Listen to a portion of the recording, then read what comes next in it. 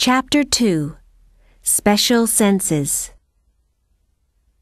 Many animals that come out at night have special senses. This means that they can see, hear, touch, smell, or taste very well. These special senses help them to find food and to stay safe in the dark. Wild dogs, like foxes, usually hunt in the dark. They have a big nose and an amazing sense of smell that helps them to find food.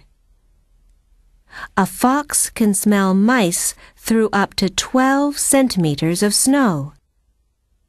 Foxes also have very big ears that they can move, so they can hear very well all around them. Raccoons are nocturnal animals that have long fingers and a very good sense of touch.